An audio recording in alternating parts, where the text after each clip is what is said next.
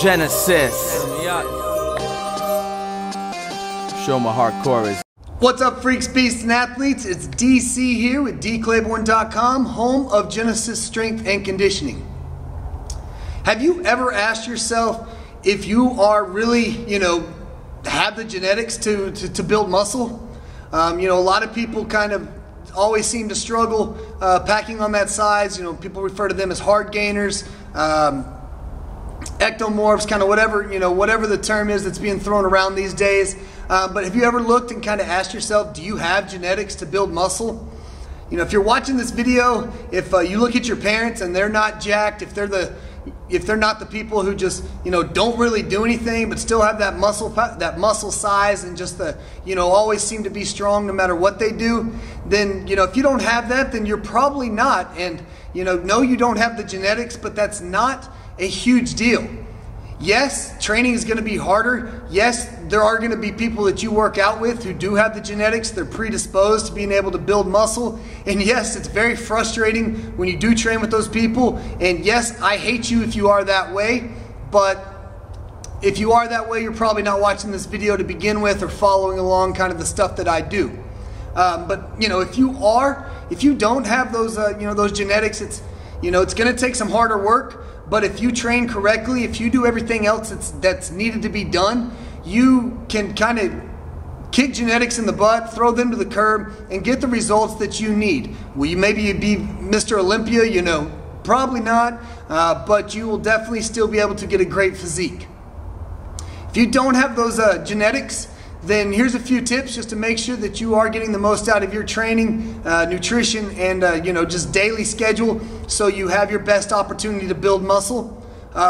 Tip number one is train correctly. The biggest thing that I see hard gainers, or the biggest problem that I see happening with hard gainers or guys that are just desperate to put on muscle, is they actually work out way too much. These are the guys that you never see get bigger. They're in the gym 4, 5, 6 days a week, cranking out anything and everything they can do, the newest training program with no results to show from it. A lot of my online clients, they kind of send me hateful emails because whenever I take someone on who really struggles to gain muscle, the first thing that I do is take a look at their training program and typically send them one back that only has them in the gym 2 days a week.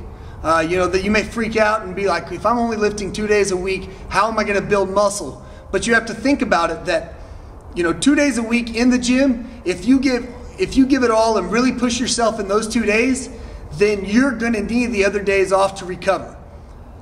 Training or getting bigger, gaining muscle, adding size is not done in the gym.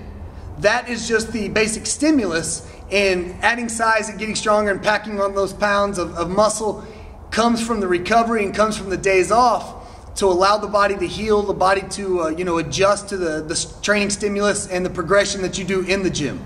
So think of it, less days in the gym, good solid hard training sessions while you're in the gym. But if you're struggling to build weight or struggling to gain weight or build muscle and you're training more than 3 days a week, then cut it back. I can pretty much guarantee that if you take a month and only train twice a week, but really go after it with compound lifts, you will end up packing on a lot more size than you ever thought possible. Along those lines, if you're only training 2 to 3 days a week, that is going to give you the extra recovery that you need. Make sure that you're sleeping enough. Make sure that you're doing recovery tactics, like contrast showers or contrast baths. You're stretching, you're staying flexible, you're hammering mobility, stuff that's going to promote blood flow, soft tissue work, foam roll, massage therapy, stuff that's going to get the muscles recovered, get them healed, get them growing, so you can kind of overlook genetics and continue to get results. And then yes, you're going to have to eat. No, this doesn't mean you can go eat anything and everything, because there's been too many times that I've seen hard gainers, kind of go with the C diet, which is if you see it, you eat it, and they may end up putting on 5-10 pounds, but it ends up being fat. They don't look any different. They don't fit any different than their shirts, and they just end up with a spare tire around their already skinny, kind of weak selves that makes them even more frustrated. So eat quality calories, eat more, You know, if you're still not gaining weight, keep adding more calories in. Yes, if you're a hard gainer, you can afford the extra cheat meal here and there compared to someone who's, you know, who seems to pack on weight a little easier. But make sure those quality calories come from, you know, high quality fats, high quality carbs, you know, protein, good quality sources, beef, chicken, pork, you know all the deals, eggs, egg yolks, grass-fed butter, cheese, you know, sweet potatoes, white rice, all that stuff. Just keep adding it in, and then, you know, add in a junk food meal here or there to kind of help get you over the top. But don't focus on just empty calories. Make sure they're quality. So hopefully that kind of helps you, you know, tell genetics to go screw themselves and get you the results that you want, no matter how you start out, or if you are technically classified as a hard gainer or ectomorph. You know, hit that subscribe button above. Check out the links below. I got some free gifts for you guys. Now you know, knowing's half the battle. Genesis. Show my hardcore is, you know what I'm saying? Yo.